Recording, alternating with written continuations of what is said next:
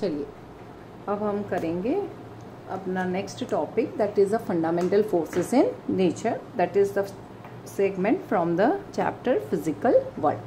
ठीक है, अच्छा आप देखेंगे in the macroscopic world, macroscopic means big world, ठीक है, there are several forces, muscular forces होते हैं, कॉन्टैक्ट फोर्सेस होते हैं जो फ्रिक्शन फोर्स आप बोलते हैं, ठीक है, and the forces which is exerted by the spring strings, ठीक है, विस्कस फोर्स जनरली लिक्विड में होता है, इलेक्ट्रिक फोर्स जो चार्जेस के थ्रू होता है, magnetic force again due to the motion of charges होता है, ठीक है। तो ये जो फोर्सेस हैं, ठीक है, all this forces between the macroscopic object, macroscopic means big object, are only due to the two fundamental forces. कौन कौन से? ग्रेविटेशनल फोर्सेस जिसके अंदर मास इन्वॉल्व होता है, एंड इलेक्ट्रोमैग्नेटिक फोर्सेस जनरली वो चार्जेस से डील करता है, ठीक है। ग्रेविटेशनल फोर्स किससे डील करता है? मासेस से।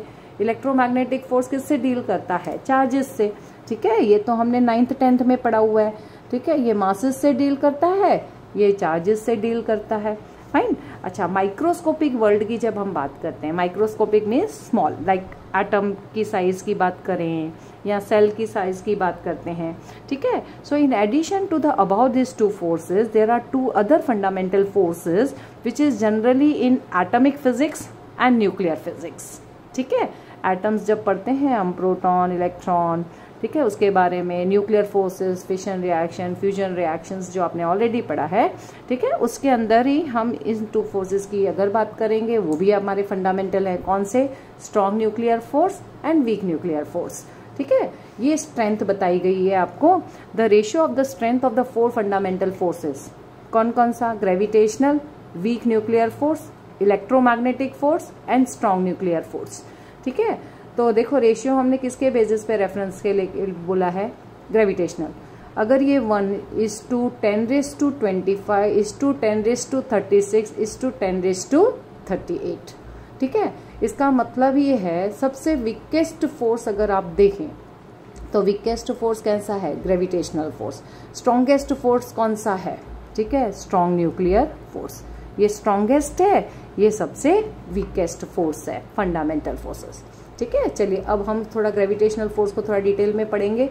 वो क्या है ग्रेविटेशनल फोर्स? एक न्यूटन ने देखिए लॉ ऑफ अट्रैक्शन दिया था, उसने बताया था कि जब दो मासेस, ठीक है, अगर r डिस्टेंस से सेपरेटेड हैं, then the force is directly proportional to the product of masses and inversely proportional to the square of distance between them, ठीक है। अगर हम प्रोपोर्शनलिटी साइन रिमूव करते हैं तो हमें एक कांस्टेंट डालना होता है, और वो कांस्टेंट को क्या नाम दिया गया है? Universal gravitational constant. और उसकी वैल्यू कितनी है? 6.67 into 10⁻⁻11 Newton metre square upon kg square, ठीक है। और ये क्या है? It is universal constant. तुम कहीं पे भी चले जाओ, इसकी वैल्यू चेंज नहीं होगी, ठीक है। So don't misunderstand the between small ji and capital G. Capital G क्या होता है? Universal gravitational constant. और स्मॉल जी क्या होता है? एक्सेलरेशन ड्यू टू ग्रेविटी, और वो प्लेस के साथ चेंज होता है, लेकिन कैपिटल जी चेंज नहीं होगा, ठीक है। चलिए अभी हम प्रॉपर्टीज देख लेंगे। It is a attractive force, it is a universal attractive force. वो हमेशा फोर्स अट्रैक्टिव होगा। दो मासेस के बीच में वो अपने दोनों मासेस एक दूसरे को नजदीक खींचते हैं, जैसे हमारा मास और अर्थ का मास, हम अट्रैक्टिव, अर्थ की ग्रेविटी हमें खींच रही है, इसलिए हम अर्थ के ऊपर एग्जिस्ट हैं, ठीक है। फिर it is directly proportional to the product of masses but natural, ठीक है, ये 9th में पढ़ा हमने। And it ऑबेज the inverse square law, है ना। It is proportional to what? F is proportional to 1/r²। इसको क्या बोलते हैं? Inverse square law. अच्छा, दूसरा बताया गया है it is a central force. Now what do you mean by central force? It is always act along the line joining the two masses, ठीक है। उन फोर्सेस को क्या बोला जाता है? Central force. So it is a central force and it is weakest of all, है ना। आप स्ट्रेंथ से ही पता लगा सकते हैं, ये सबसे वीकेस्ट है। सबसे स्ट्रॉन्गेस्ट कौन सा है? स्ट्रॉन्ग न्यूक्लियर फोर्स, ठीक है, फाइन। चलिए, it does not depend upon the medium of for its operation, ठीक है। अपने इसको क्या है? मीडियम से कोई लेना देना नहीं है, ठीक है। It doesn't require medium, medium के बिगर भी वो लगेगा, ठीक है। सो दूसरा है इट गवर्न्स द मोशन। अच्छा, ये कहाँ कहाँ यूज हो रहा है? आज आप देख सकते हो कि जो अर्थ है, अर्थ सन के आसपास रिवॉल्व करता है, it is due to the force of attraction only between the earth and सन, ठीक है। इवन जो आर्टिफिशियल सैटेलाइट अर्थ के गोल गोल घूमते रहते हैं, ठीक है, it is also due to they again ओबे दिस ग्रेविटेशनल लॉ, ठीक है। Motion of the moon also is govern by this universal law only, right. So this are the example on which we see this all gravitational forces कहाँ apply होता है। तो these are the main examples, there are various examples, so we have written 2 or 3, right। चलिए, now we come to the electromagnetic force, ठीक है। electromagnetic force is first of all applicable for the charges, ठीक है। अच्छा, दो charges के बीच का force जो होता है जनरली हम उसको बोलते हैं इलेक्ट्रोमैग्नेटिक फोर्स। अब ध्यान दीजिए, ठीक है। Again this force is directly proportional to the product of masses.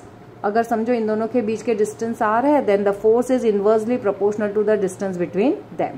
फिर से हमने कंबाइंड किया इक्वेशन, तो ये इक्वेशन कैसी कहलाएगी, F is equal to Q1 Q2 upon R²।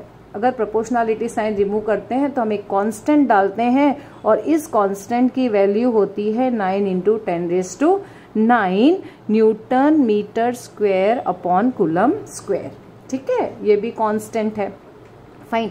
Generally ये वैक्यूम में ली जाती है, फाइन। सो इलेक्ट्रोमैग्नेटिक फोर्स क्या है, जो फोर्स जो चार्जेस के बीच में होता है, ठीक है। अगर ये दो चार्जेस हैं अगर रेस्ट में है तो इस फोर्स को हम क्या बोलेंगे, कूलम फोर्स। अगर समझो चार्जेस मूविंग है तो इस फोर्स को हम क्या बोलेंगे, इलेक्ट्रोमैग्नेटिक फोर्स। क्यों, क्योंकि जब चार्जेस मोशन में होते हैं वो मैग्नेटिक फील्ड प्रोड्यूस करते हैं, ठीक है। सो they are related to each other. तो ध्यान रखना है, अगर चार्जेस स्टैटिक कंडीशन में है या रेस्ट में है तो यही फोर्स हमारा क्या कहलाएगा, कूलम फोर्स। अगर मूविंग कंडीशन में है तो यही फोर्स क्या कहलाएगा, इलेक्ट्रोमैग्नेटिक फोर्स, फाइन, ठीक है। So this may be attractive और repulsive depend on the type of charges. अच्छा, ये देखिए, समझो अगर एक चार्ज पॉजिटिव है एक चार्ज नेगेटिव है तो क्या होगा, फोर्स अट्रैक्टिव रहेगा। अच्छा, दोनों नेगेटिव होंगे तो रिपल्सिव रहेगा, दोनों पॉजिटिव होगा तो रिपल्सिव रहेगा। अच्छा, ये पॉजिटिव ये नेगेटिव तो अट्रैक्टिव रहेगा, ठीक है। So it depends upon the type of charges, ठीक है। दूसरा, when the charges are in motion they produce a magnetic effect। मैंने बताया ना, जब चार्ज मोशन में होता है वो मैग्नेटिक फील्ड प्रोड्यूस करता है, hence they give rise to the magnetic field, hence the magnetic force। इसीलिए इन दोनों को ना कंबाइंड लिया है। Electric field and magnetic effects are not separated, they are not, you can say they are inseparable, hence they named as electromagnetic force। they are also long range force, है ना, दूर तक ये एप्लीकेबल है।